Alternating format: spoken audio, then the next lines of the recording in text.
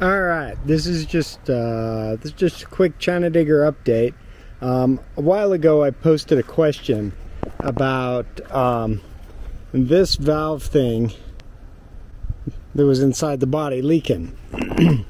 Well, it turns out this thing is just a breather vent, and I finally took it apart. It turns out it has an MPT thread, and that thread was just shoved into a hose and had a pipe clamp on it. There was not actually any barb or anything in there. It was just pipe clamped to a hose. So, surprise! That, of course, was leaking like crazy. So I got a barb and I put it together with that, and I threaded this back into it, and their vent also leaked. So that didn't work.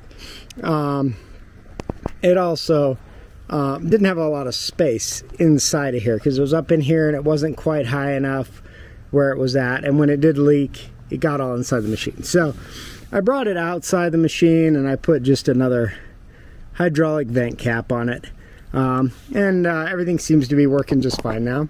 So that's the follow-up story on that little vent issue I had. Have a great day.